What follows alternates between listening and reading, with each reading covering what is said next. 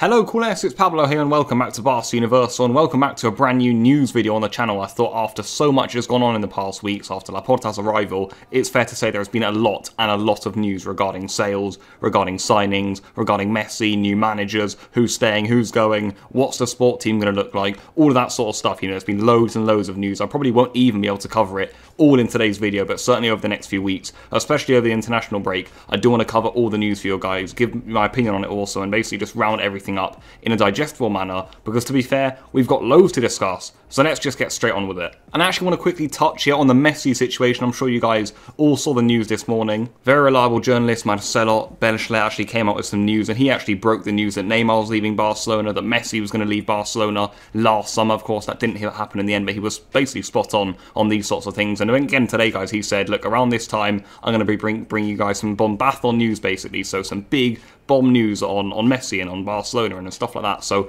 we were all basically eagerly anticipating that situation. It came out and his news was pretty dim in the end. It was essentially just saying PSG have the finances and the resources to sign Lionel Messi. They're confident they can do it. They think they'll sign Messi for free in the summer. And what I'll say on this Messi situation is this. Look, Messi, we know he kind of wants to leave Barcelona, but ever since Laporta got elected, we saw Messi himself even went to the voting stations and voted for Laporta. It's becoming more and more likely that Messi can stay at Barcelona. And what I'll say is this, any reports you kind of hear now, they're not all that true, because Messi himself hasn't actually decided whether he's staying or going yet. He'll wait for Laporta's offer, he will listen to Laporta first, Alemany will sit down with both of them as well, Jorge Messi, Messi's father, will be there too. Laporta will present Messi with a sporting project, he'll say this is what's going to happen, this is what we can give you, and then Messi will make the decision. That'll come later on. Laporta isn't even in office yet, so Messi right now, no decision will be made. We know Man City, we know PSG will be close to the deal, but Messi will listen to Laporta first, and then he'll make his choice.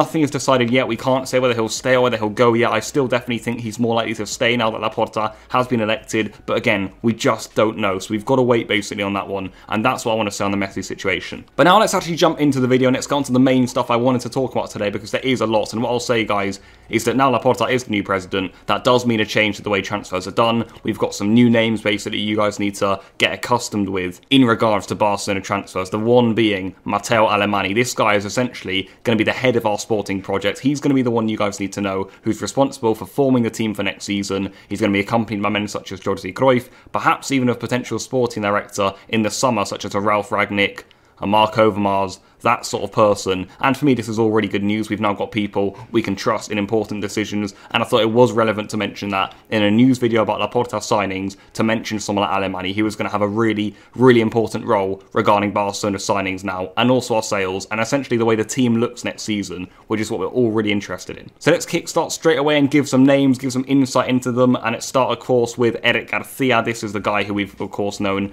for some time now will become a Barcelona player. We don't know when that'll be made official, but next season Barcelona will be having Eric Garcia. He will be joining for free. He will be a Barcelona player in the summer, and he could even be the first signing of Joan Laporta's second stint in charge of the club. So look at Eric Garcia, for me, it's a good signing. It's a good addition for free. He's a great young Spanish centre-back, and we do wish him all the best. So Eric Garcia, one of many free signings that Barcelona could be getting this summer, does look like he's going to be a Barcelona player. We can essentially confirm that. Next up is going to be another defender in David Alaba. For me, a really interesting situation. I'm sure all of you guys want to know the ins and outs on this deal. Now, we all know Alaba is leaving Bayern Munich in the summer. Again, another free agent, so one of many guys, free agents this summer. Loads of deals going around. And essentially, Alaba, for me, is going to be joining either Real Madrid or Barcelona. He wants to play in Spain. He wants to be an important player for one of these two clubs. And I'm sure many of you guys have seen Real Madrid have been negotiating with Alaba for some months now. They've even had a verbal agreement with Alaba, but nothing has been officially signed yet, which for me is certainly interesting. Now, what you guys need to know about this situation is that Pini Sahavi, who's Alaba's agent, is actually a really good friend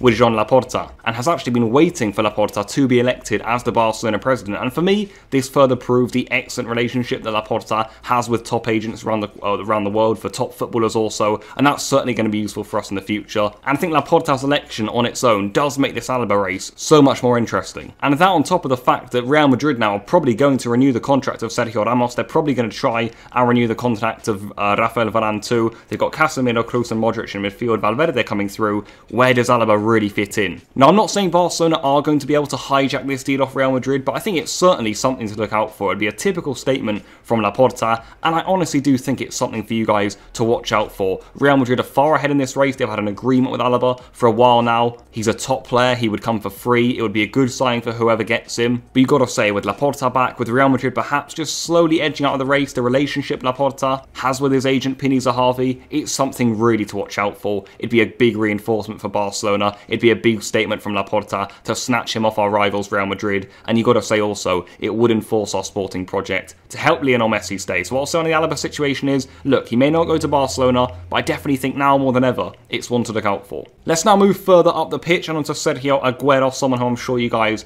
have already heard about. I think this is a really, really interesting proposition. Agüero, like Garcia, like Alaba, would be coming for free for Barcelona. And for me, guys, I think this could be a massive part of Laporta's sporting project in order to keep Lionel Messi at the club. I don't honestly think the Agüero transfer is something that's definitely going to happen 100%. I do honestly think that first of all, Laporta is going to try and see if he can get Erling Haaland, which by the way, also watch out for. With Laporta back at the club, all of a sudden we become a side that can compete for the top signings in Europe. We have a great team behind us, and I think we are certainly in the race for Haaland's signature, even though it will be a really, really hard transfer to complete. But regarding Agüero, guys, of course it would be a free transfer. I definitely think it would help convince Lionel Messi to stay, and if we are unable to get someone like Haaland, I do think, look, watch out for Agüero, watch out for even Memphis Depay should Koeman remain as the coach. I definitely think Barcelona are going to be looking around for these sorts of players, and I honestly do think that's something that Laporta and Alemany are working on. I do think the new rumours are true, and again, in March, it's hard to say whether this will or will not happen, but I definitely think, guys, like I said, that Agüero is on Barcelona's list, and he could perhaps come to the club in the summer. Another piece of news I wanted to chuck in actually regarding transfers is actually going to be all about the importance of La Masia, because whilst yes, I do think Laporta will sign players, Eric Garcia I think he'll bring in, I certainly think he'll sign a striker, at least one, perhaps even Alaba, maybe even a left back such as Garcia. I also think Laporta is going to be trying to sell a lot of players like Coutinho, Martin Braithwaite, Junior Firpo, Umtiti, Pjanic, maybe even Antoine Griezmann, and I honestly do believe, guys, that a chunk of our squad are going to be sold. But the point I wanted to make is that I do think most of our squad next season, it could be made up of La Masia. Laporta and his board are huge Corifistas. That for me is something massively forgotten about, and they are huge, huge fans of La Masia. They really trusted it more than anyone else, you've got to say, when they were in charge in their first stint at the club. And I want to say that I expect many, many more La Masia products to be trusted in the coming years. We're already seeing this year. We've had so many players coming up from the academy, and I expect even more guys in the future. Conrad, Balde, Nico Gonzalez, you've got Jandro Orellana, Ilaix Moriba we've seen come up, Alex Collado, someone really to watch out for, a top player for me, Arnau Comas in defence, Arnau Tenas in goal. There are just so many. And I think a perfect example of the effect that Laporta and his board could have at the club is essentially the signing of Gino Wijnaldum, which again, like Alaba, like Agüero, like Garcia, I think he was someone on our list. I think Koeman does like the guy, but now with Ilaix Moriba, we're going to be trusting him instead of Wijnaldum. I don't think Wijnaldum's going to be signed, and I think that is another interesting piece of news to drop in this news video. Watch out for La Masia, as well as some other smart signings, perhaps a Haaland, perhaps a left back. I definitely think La Masia is going to be trusted more. To round up then, guys, there honestly is so much to talk about right now. There is loads and loads of news. I haven't even been able to cram it all into this video. I'm sorry about that. I want to definitely do more of these in the future, because right now with Laporta as the president, there's so much news regarding Messi, regarding transfers, Koeman, new coaches, signings, sales, La Masia, our sporting directors, all of that sort of stuff. There are so many massive topics right now at Barcelona, so I just can't cram it all into one video, but I definitely want to in the future do way more videos in this sort of style. So I hope you guys did enjoy it. I decided to cover these topics today, basically more on signings, but I think in the future we can definitely do more on sales, more on the Messi situation, certainly on the Koeman situation, and perhaps even on Laporta's board. I briefly mentioned it at the top there about men such as Alemany, but it is something that I do think is really interesting, so I definitely want to do more videos like that in the future. But that is where I will wrap this one up. I hope you guys did enjoy it. If you did, drop a like, leave all your thoughts down below on all of these transfers, all of these signings, all of this stuff going on at the club right now. But that's where I'll leave it, guys. I hope you did enjoy. I hope I got everything across I could, really, and goodbye.